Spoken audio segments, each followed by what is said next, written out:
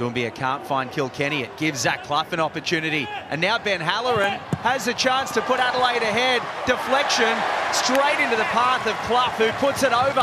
Huge chance for Adelaide United. Good defending in the end by Tomakai Imai.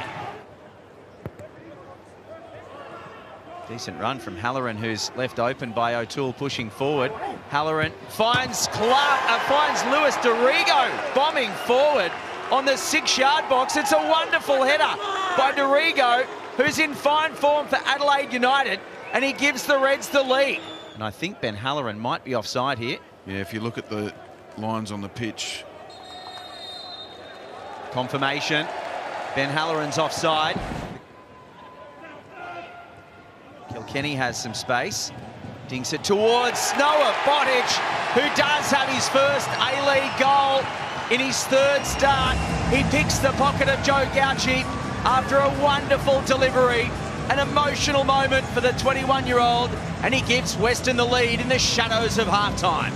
And put that right down to the delivery of Neil Kilkenny. Absolutely superb tail on it. Kilkenny is bombing through, has 2 men on him, including Isaias. Sits back with Prijovic on the edge of the area. Wonderful strike. Joe Gauci gets a touch, but he can't keep the bullet from Alexander Prijovic out of the back of the net. And 3 minutes into the second half, Western are on their way. It's 2-0.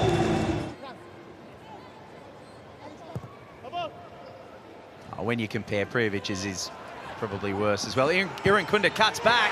It's a wonderful cutback as well for Zach Clough, who has his third for Adelaide United, and maybe there's hope. What will Goodwin come up with here? Does he go for goal himself? He does. It comes off the post, and then it's tapped in on the rebound by Ryan Kiddo. They do have their equaliser, Adelaide United. It's a wonderful free kick from Craig Goodwin, and Kiddo does the rest. 2-2. Here comes Ben Halloran. Wins out against Lacroix. Imai comes in, all guns blazing, and Sean Evans points to the spot. Adelaide United, VAR pending, will have an opportunity to take the lead. Imai can't believe it. Takes his time. Goodwin to give Adelaide United the lead from 2-0 down. They're in front. The celebration for his grandmother on this occasion.